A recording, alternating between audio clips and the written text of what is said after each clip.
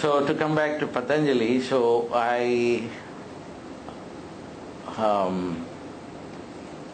for some reason it came to me that I should teach this course in Sanskrit. So I did once in Cabo, Mexico. And prior to this, I was in India a year ago. And I was asked to go to a place, a temple, where he himself worshipped Lord Shiva to get his powers. And it is very difficult to find the temple because it is in a village, abandoned. But with the help of the police, I was able to go and get to that place, and then there was no priest and nobody was available. So the police went and got the key somehow of the temple. And I opened the key. And I opened the doors and went inside and did the puja myself because there was nobody there.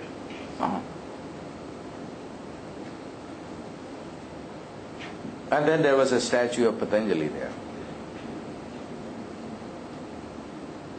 And the reason why I am connected with him is I and Patanjali have the same goal.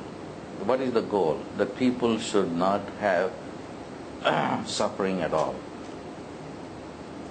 The purpose of yoga is to have a pain-free life.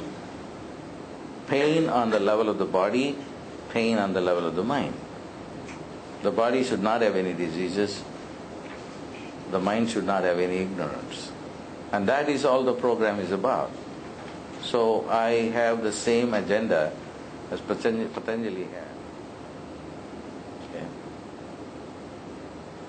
Because there is an invisible world that we are not able to see.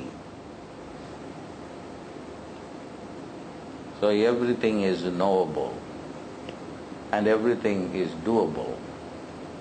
Everything is knowable, everything is doable. So what's the problem? The problem is we don't have the knowledge. We are ignorant.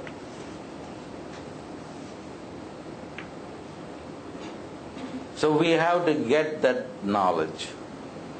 We can almost reverse everything that we have created through our own ignorance. Whether it is a disease or a financial problem or a relationship problem.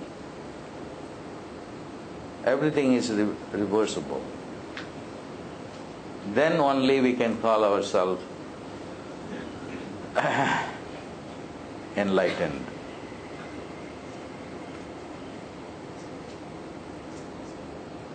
There is nothing hidden from our view. There is nothing that we cannot do. We can do everything.